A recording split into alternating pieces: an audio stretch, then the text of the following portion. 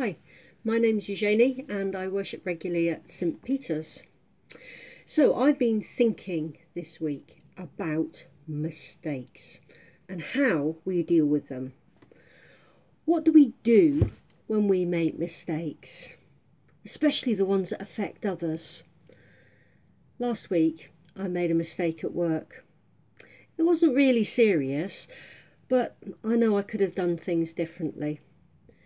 So I wonder if some of you are a bit like me and then have sleepless nights churning over the mistake, a wrong word that's hurt someone, or an action that's gone wrong or has bad consequences. I often find that mistakes can weigh on me, like carrying rocks on my back. At times, those rocks just feel like they get heavier and heavier. I often find that when we've made mistakes, if we don't try and rectify them, it's a bit like, you know when you've got an orange in your fruit bowl and there's a small bruise on it and it just starts to get a bit mouldy, and before you know it, it's overwhelmed the whole of the bowl. All the oranges have all gone yucky, and that one orange that started off just with a bit of a bruise has now gone horrible and furry. What do we do to stop the rot? What does the Bible say? Well, a few things. I'm going to read you a verse from Proverbs 28 verse 13. It says, "People who conceal their sins will not prosper, but if they confess and turn from them, they will receive mercy." Firstly, I think that we need to admit the mistakes to ourselves and then to God. We need to go before God and say sorry. This doesn't have to be long, elaborate prayers. You could use a formal written down prayer if you like, but just saying the words to God that you're sorry for the mistake you've made is really important. I would usually ask God for help as well, to help sort out the mistake. The next step is usually admitting to the ones affected by your mistake that you're sorry.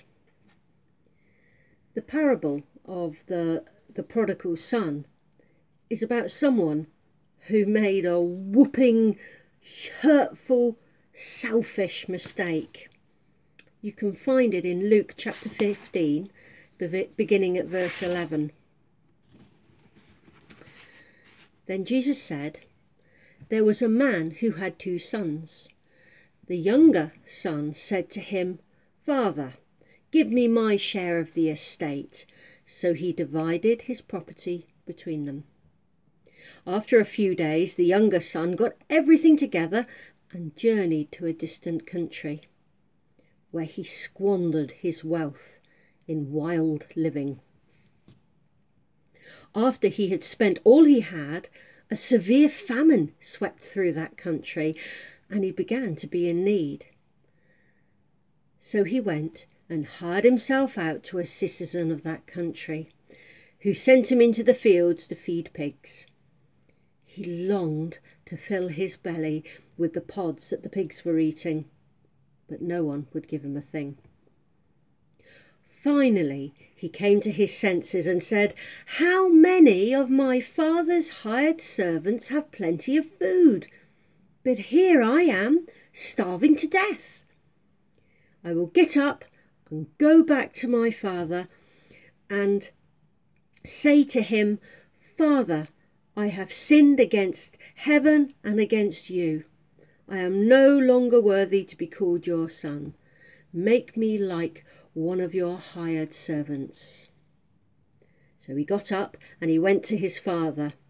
But while he was still in the distance, his father saw him and was filled with compassion.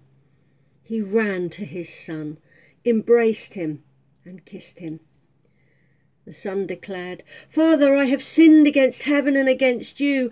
I am no longer worthy to be called your son." But the father said to his servants, "Quick, bring the best robe and put it on him. Put a ring on his finger and sandals on his feet. Bring the fattened calf and kill it. Let us feast and celebrate. For this son of mine was dead and is alive again. He was lost and is found." So they began to celebrate.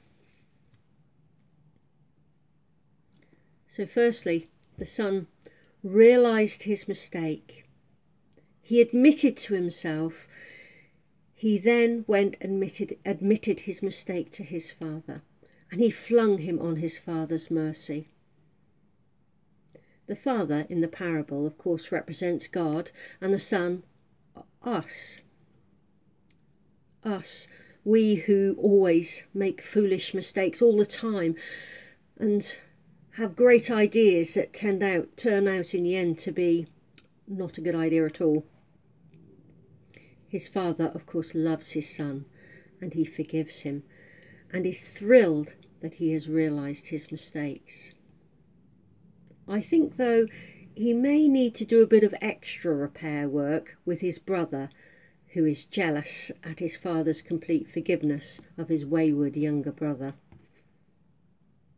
One of the reasons why I think I get stuck in this spiral of worry over mistakes is either because I don't deal with the consequences of the mistake, or sometimes as well as I don't forgive myself.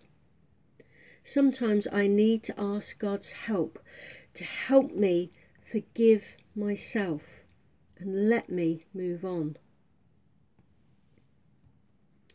Philippians chapter 4 verses 6 and 7 say, "Do not be anxious about anything, but in everything, in prayer and supplication with thanksgiving, let your requests be made known to God.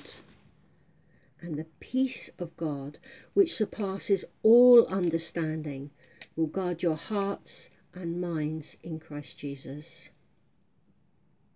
Mistakes are normal. They're human. We all make them, big or small. What makes a difference is how we deal with them when they happen.